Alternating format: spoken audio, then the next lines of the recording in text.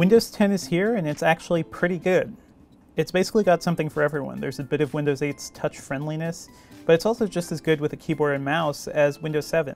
Microsoft clearly listened to many of the complaints about Windows 8. The Start menu is back.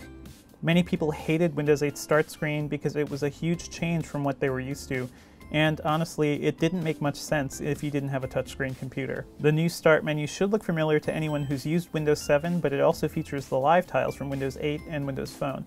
You can customize to your liking, making the Start menu bigger or smaller. You can also change how you want the live tiles to look. But if you ended up liking Windows 8's interface, you can also revert to that Start screen instead.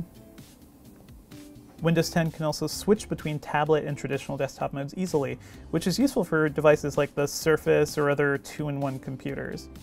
Just yank off the keyboard, and the interface will change a bit to make it a little more tablet-friendly. You kind of lose a bit of a taskbar at the bottom, and all of the apps go full screen, so that's actually really useful for weird devices like this. On top of that, there are also two major new additions to Windows 10, Cortana, Microsoft's virtual assistant, and a new web browser called Edge. Cortana is a lot like Siri and Google Now, except with a slightly more personal twist. By default, Cortana is always listening for your commands, but you can turn that off if you want. So all I have to do is say, "Hey Cortana, what do you think about Siri?"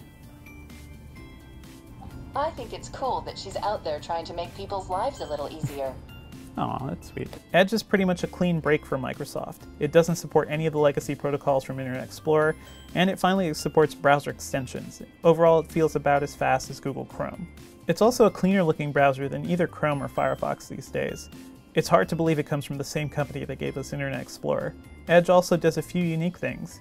It has Cortana baked right into the address bar, so you can get answers to questions right there. You can also highlight and annotate web pages and save them directly to OneNote. Microsoft also refreshed a few of its apps, like Mail and Xbox. They're universal now, so these are the same apps that are going to run on Windows Phone later this year. Gamers will also appreciate changes to the Xbox app. You can now stream games right from the Xbox One to any Windows 10 PC. Right now that only works on your local network, and eventually it'll also work with the Xbox 360. That's the real power behind Windows 10. Microsoft has finally made its dream of building a platform that can run across multiple devices easily a reality. So do you need Windows 10? In a word, yes. It's a free upgrade for existing Windows 7 and 8.1 users for the next year, and even if you've installed it then, you can still keep using it for free after that. Overall, it's the cleanest and fastest version of Windows I've used so far. It brings the best of Windows 7 together with some of the elements of Windows 8 that actually worked, and it'll feel comfortable to anybody who's ever used Windows before.